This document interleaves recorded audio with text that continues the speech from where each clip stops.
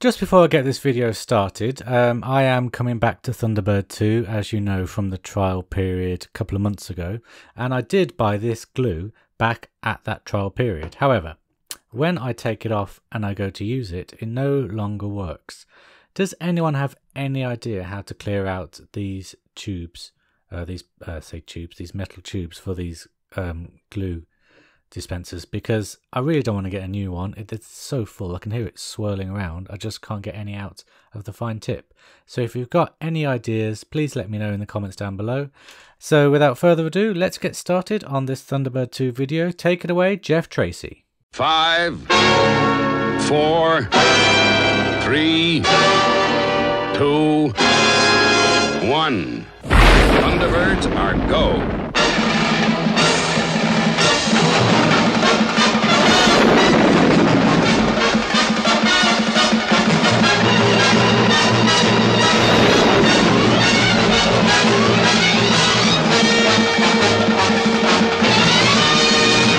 Hello and welcome to the second video of this Thunderbird 2 series, where we're going to be looking at issues 3 and issues 4. And for those of you who saw the trial issues 3 and 4, it is the same video, just with a few added bits here and there. Now, this is the last of the already seen videos. The next video will be brand new parts, and I cannot wait to get going on that. So once again, if I do mention that this is a trial, or that the proper one will look like this or anything like that, just ignore me. I don't know what I'm talking about. It is just old me waffling on. So without further ado, let's have a look at what comes in these two issues. So starting off this video, as we always do, with the pod vehicle, and the pod vehicle this time is the iconic Thunderbird 4. All very nicely painted. The detail is fantastic. Just zoom in here so I can show you. Look at that. You've got the entrance door there, all the the controls, the grills. Thunderbird 4 looking fantastic. Really like that type font. And then apart from the fin there, Thunderbird 4 on that side again. And inside the little cockpit of Thunderbird 4. Very nice grated floor there. Looking very nice. And the front part, clear plastic. So be careful with that glue so you don't hit any of the clear plastic and make it go frosty. And then the fin there with Thunderbird 4, and the back end Thunderbird 4, really nicely done. A little bit of yellow paint hitting that grill, but it really doesn't bother me because it's just gorgeous. All pre-painted stuff, still can't get over that. Loving the fact that all of this model is pre-painted. So to start off with then, is we need the cockpit there, and we need little tiny Gordon, which I haven't actually looked at yet. There is Gordon already in his swimsuit outfit. Very nice shiny paint there on his jacket, and it's got a little tab there which goes with this tab there. You just get a little bit of glue, just pop just the smallest amount of glue in there like that, and get Gordon. Push him down. Get in, Gordon. There we go. So I'm just going to leave that to set for a little bit. Okay, so now that that is all set, we put the top part of Thunderbird 4 down over him, just like that. No glue necessary for this part, as it just pins in place like that. Look at Gordon through there. Fantastic. Absolutely brilliant. The next stage then is getting this piece here, and we just attach it to the bottom piece there like that. Again, no glue required because these pegs go into these holes very nicely indeed. Look at that, brilliant. And then there is a little gap here to go with this part here. Now what I am going to do, and what the instructions say to do, is just attach just a little bit of glue, on this bit here, and just around the edges slightly, so that it all fits nicely when you try and slot it in. It goes in like that. There we go. Look at that. Squeeze it down a little bit. There we go. Very, very nice. Very, very nice indeed. So, of course, the next thing is the fin. We don't need any glue for this because there is a little hole there, a little tab. Just push the fin in like that. And, of course, if it does come out, you can attach it with glue. It's just that you don't have to. I think that's fairly secure. You then get the back part. And I am going to glue this part, even though you probably don't have to. Just for a bit of security. Just put the back part there. Thunderbird 4. Like that. And now we just need to do the boosters. So I'm just going to attach a bit of glue. Again, not necessary really. But just want to make sure that they are securely on. Well, they really do click into place, these actually, so you don't need glue at all. But yeah, very nice. And then of course we just need his front scoop part here, which is made with very bendy material, so that it just goes round there like that. And there we have Thunderbird 4 all finished. Very, very nice indeed. This part moves up to allow for the missiles, or does it move down for the missiles? I can't remember. But yeah, looking very, very nice. And you can see right inside the cockpit. Oh, the zoom can't handle it. But you can see Gordon there. Thunderbird 4. This is my favourite Thunderbird 4 model to date. It's even got the numbers there on the booster parts. Fantastic. Very, very nice indeed. Loving that. Thunderbird 4. We've done a Thunderbird, guys. Thunderbird 4 is complete. Gorgeous. Absolutely gorgeous. So now that Thunderbird 4 is all done, let's move on to what we do to Thunderbird 2 in these two issues.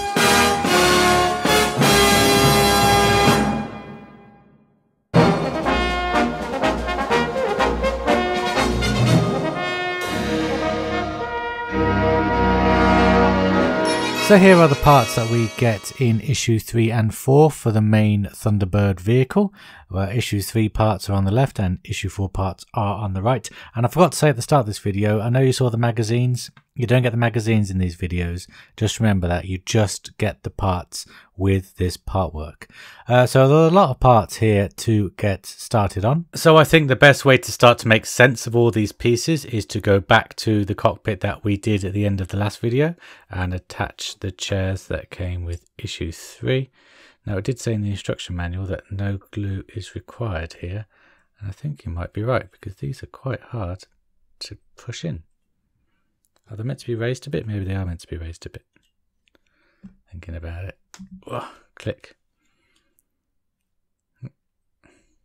There we go. That one's a little wonky. But there we have chairs. I think Brains sits at these chairs. I think they all do. Gordon, Alan, maybe. But the back chairs are there, like that. And of course you can't fly Thunderbird 2 without some form of steering wheel, which we have here. And again, the paint detail. Stunning. Absolutely stunning. Looks like a giant horn there. I wonder what a Thunderbird 2 horn would sound like. But a lot deeper, I guess. So yeah, you just slot the wheel in there like that. And then round the back, you'll see when it comes through. If it comes through. Oh, hold on. It hasn't gone through that back hole. That's why. There we go. Right. You'll see that there is a little tab there so that you can glue the wheel in place, which I am going to do in a little moment. But that is the wheel all done. It's slightly off center to the chair. Let's twirl that chair around a little bit. There we go. That's a little bit better, isn't it? Yeah, there we go. So yeah, that is the cockpit all finished at this stage. Now we move down to the end of the cockpit to this area here, where we're going to look at assembling some weapons. Look at these missiles. Fantastic. Very 60s, very Thunderbirds, very Stingray as well. You can imagine them coming out of Stingray. Bang! The sound effects of Thunderbirds were fantastic, weren't they? They're iconic. Everything about that show is iconic. But you get these missiles. You don't just get one. You get 2, and these are the missiles that will pop up from the top of Thunderbird 2. Now, you'll have to let me know in the comments which episode does this happen. Which episode do they have missiles pop up and shoot from the top of Thunderbird 2? Please let me know, because in my very brief, admittedly, research, I couldn't find what that episode was. You get this really nice coppery, bronzy, painted plastic part here, which is fantastic, and the missiles just sit on top like that. Now you can glue them in if you want to, or you can leave them out, and for the more play, if you want to fire one missile, it doesn't really go very far, but you can, you know, take it out so you have one missing, what have you. This is more of a play part work than the others. I don't think there's any metal parts to Thunderbird 2, so I think it is all plastic, which means it might be safer, but it is huge and it is going to be heavy, so probably not. I'm not going to be playing with it too much, apart from it making it go up and down, up and down, up and down, up and down, up and down, up and down. I might be doing that quite a bit, but I think I will glue these missiles in place. So when you have the missiles in place like that, you will then need to get this piece here, which is painted exactly the same, and it's got a little tab and 2-hole connector there. Swing it around, and it's got the 2 holes and the little tab connector there. You want it with the thinner tubing this way, and you just push it in there like that, and I will attach some glue to secure that. Be right back. And when that is all secure, you'll be able to attach it to Thunderbird 2 after we've done a little bit more to the cockpit. So we need this piece here, which is the back wall of the cockpit. Face it around, turn it around, sorry, so it's facing this way. And then we need this see-through part here with these 2 little tabs that just fit to these holes there, like that. Their feet fit very loosely, so just be careful of that. They don't push in at all. See? Nothing at all like that. And we then get this, which is the first of our lighting parts of Thunderbird 2. And it's got 2 LEDs there, which plug into these 2 holes there like that. And it will just pop in there like that. Very snug indeed. Now, the trial doesn't come with a battery pack, sadly. And this connector doesn't attach to the battery packs that we have had with R2-D2. It might attach with the Falcon one, but I'm not taking that apart just to show you. But rest assured, you know, it's going to turn on, it's going to light up the cockpit. That is what this piece is designed for. So bringing back the cockpit then, we will be using this area here and attaching this piece here, which has got these 3 holes. You just push that in there like that. Quite a snug fit. And then we bring in this part here, and it's got 2 little holes there for these 2 tabs, and we just slide it in there like that. Are you going in? There we go. Okay, so there we go, and then this part will fit in. Oh crikey, oh blimey. So this part needs to be fed through and attached to this hole there like that, and pushed through. There we go. Okay, so this is the see-through part attaches to the hole in the green part there, and then it pushes through to the bulkhead where the lights will come through there, and that completes really the look. Oh, that chair's still a little bit loose, of the Thunderbird 2 cockpit, which is very nice. And then we have this wire coming out there. It's meant to come out the top, or do you reckon it'll come through that hole there? It'll probably come through that hole there. But for the time being, I'm going to leave it like that. And that is what the cockpit looks like at this stage. Moving on to the back part, we get our missiles that are now nice and secure, and we just push it through there like that.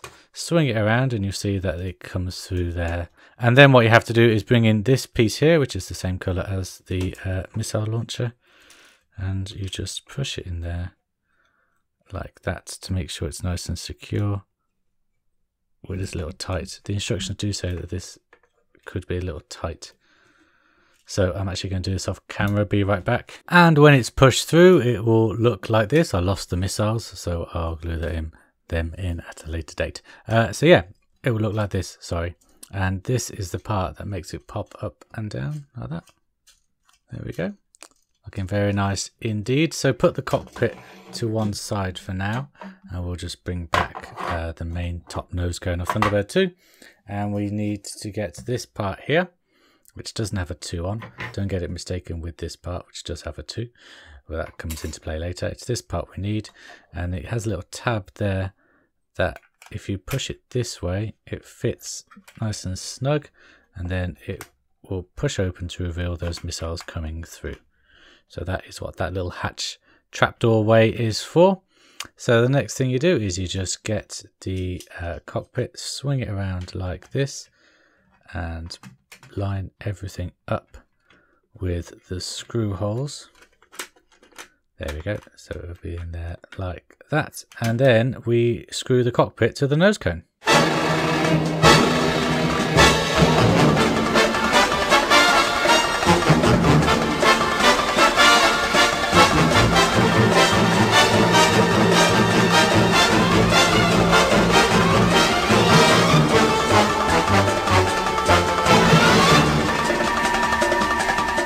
And when it's all finished, it will look like this. Very nice indeed. And of course, we've got this part here that reveals the missiles. Look at that. Very nice indeed. Just cover that back up. A little tab. That's a little loose. It might be because I need to tighten these screws. Oh, I've actually screwed the cable round. I wonder if I can pull that through. I probably can't, so I'm going to have to do a re-screw job at some point. But yeah, that is a little loose, which is a little frustrating. Oh, actually, maybe when the missiles are actually on it, it will prop it up a bit more. Maybe that's the case. So yeah, but that is the top of the nose cone. Oh, there we go. We can really see the cockpit now of Thunderbird 2. How do you get this thing open? Yeah, look at that. Look at that. That is amazing. It fits super well. Look at that. Look at that attachment. There's no line there. Gorgeous, gorgeous, gorgeous. Very, very happy with that. And the good thing is we are not yet done of this with this nose cone of Thunderbird 2. There is still more to be done. So moving this part aside and these missiles, we'll get the bottom of Thunderbird 2 here. And we get this little attachment there as well. Exactly the same as the top. Put it in there. So it looks like that. There's that Thunderbird 2 looking great. I'll just flip that around. It's coming through. Oops. Oh, done it again. There we go. So that is on there like that. The next thing you'll need to do is get this part here, which they are calling the storage hold. Which way around does that circle go? Okay, so it goes this way around with this tab facing the bottom. So make sure it all lines up with the screw holes. There we go, like that. And you screw that part down.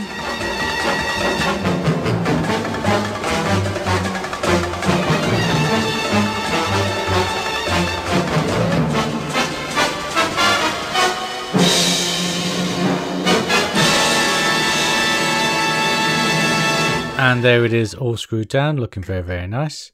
And I guess that when that opens up, it can be a storage hold. I'm guessing, I know that Thunderbird 2 has a big claw that came out there, especially on edge of the road and stuff like that. I wonder if we'll be getting that in this model. Again, it's a little loose. Actually, it's upright. It's probably not. Push it up. Yeah, actually, it's not too bad. But yeah, so that is that storage part all attached there like that. The next two parts for this bottom part of the nose cone are these two pieces here. These are separate pieces because they've got a very nice translucent effect to them. Can you see my... You probably can't see because of the reflection, but they are slightly translucent. Yeah, you can kind of see it that way more, which is a really, really nice touch, and they are made of blue see-through material. One goes either side, so we've got this one here on the left, just sits in there like that, and then this one sits in there like that, and a very good fit they are too. If we just hold it up there, oh, there we go, you'll see there again, slightly different green, which is a bit of a pain, but yeah, they're looking very nice indeed. The next thing we do is we get this spring, and we just push this spring into that hole there, and then we get the top part of Thunderbird 2's nose cone, and I'll try and show this on camera. We make sure we get this part there into the spring and just push it all together. Maybe I'll let the missiles be free, and zooming out slightly, oh, quite a bit actually, because it is so huge. That is the nose cone of Thunderbird 2 all done. Now it's not secure, so there is more of a gap around the seam than I think will be when it's all finished. Oh, it's quite weighty actually. Look at that. And then of course we've got the missiles there, which are now spring loaded. So when we bring this over, oh, okay, when we bring this over, it's spring loaded, so it won't wobble as much. Fantastic. Look at that. And then of course you just pop it. Doing. Doing. Ah, look at that. Just going to zoom in for that. Doing. Actually, do you know what will be more effective if there are actually missiles on there? So let me just attach the missiles. Okay, missiles attached. Put this back in. Okay, it's really... Whoa! It is really quite solid now. Oh dear. Oh dear. Oh no, it's all falling apart. The missiles have ruined Thunderbird 2. Just like in the Moving Empire State building episode. Right, there we go. And... I think we do need to glue down the missiles. Otherwise they fly out like that. Where did they go? So I need to go find those missiles, but before I do that, this issue 4 actually comes with little tiny figurines of the Tracy brothers, so let's have a look at those. I'll find those missiles and then I'll join it at the end of this video. So if you're anything like me growing up, you've always wondered how big the actual Thunderbird machines are compared to us. Well, luckily with this build we can actually get an idea of that, because in issue 4 we get the 5 Tracy brothers in the same scale as the Thunderbird machines, and I just want to say, even though they're really tiny figures, they are painted fantastically. Each of them has got their individual coloured sash painted nicely, and you can see flesh there for the face, and it is a nice little touch so that we can get a sense of the size of these machines. So if I just roll in the Master Elevator car as our first comparison, you'll get a sense of the size of them. You know, they do fit very well into that scale, obviously because it's the same scale, but you can imagine one of the Tracy brothers, probably Virgil, driving this machine. We also have Scott Tracy here next to Thunderbird 1. Now I didn't really realise how big Thunderbird 1 is. That is just the part of the tail fin of Thunderbird 1 there. It's huge. In real life it would be huge. I guess all that space is taken up with its gigantic engine to create the thrust to make it move so fast. But yeah, that's something that blew my mind, how big Thunderbird 1 actually is. And on the flip side of that, Thunderbird 4 is actually quite tiny. It's just like a car, as you can see here with it next to Gordon. And it's a bit weird displaying this Gordon in the full Tracy, in the full International Rescue costume compared to the deep sea Gordon that is in the cockpit. But yeah, you get 2 Gordons for the price of 1, which is fantastic. And going back then to the nose cone of Thunderbird 2, hey, look what I found. I found the missiles.